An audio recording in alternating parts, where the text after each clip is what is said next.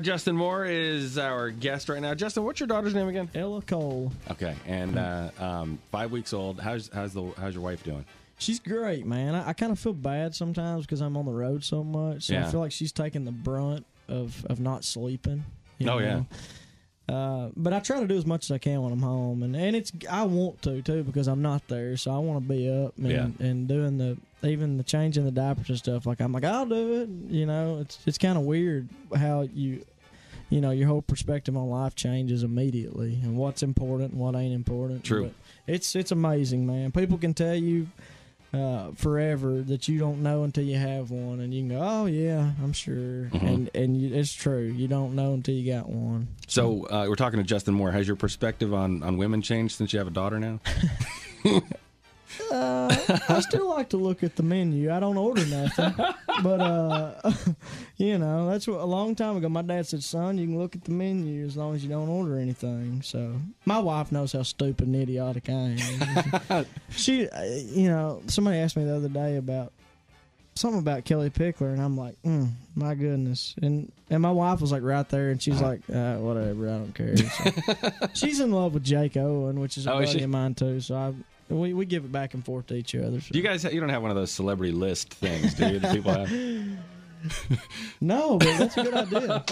That's a good idea. That's a good idea because I actually know some of these people. Now. Right? Yeah, you know. There we go. You're on to something. I'm just putting it out there.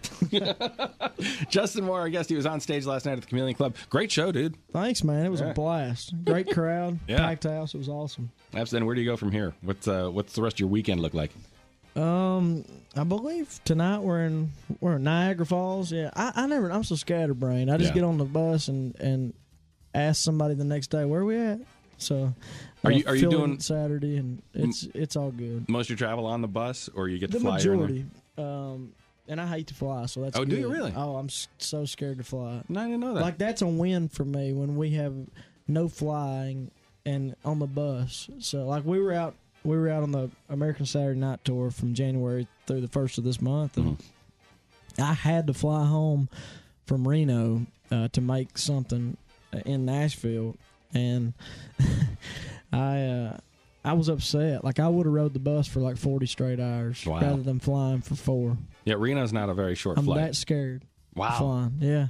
Do you do the Dramamine or some kind? Well, Dramamine's more of a air sickness or motion sickness thing. Do you? I usually do Jack Daniels. I was going to say a little courage in a cup, maybe. Yeah. And George, who works for our record label, is in here right now, and he can tell it don't help. I just freak out. Like it doesn't matter. I could be trashed. It doesn't matter. I'm the sissiest fly. I mean, I hate it. Who knew? Justin Moore. Well, you're going to be like John Madden driving around the country. You're dang right. You're going to have a couple buses. Absolutely. Hop, skip, and a jump. We're going to try to do a USO tour, but I'm taking my bus. George, good luck with that one. You can make it work.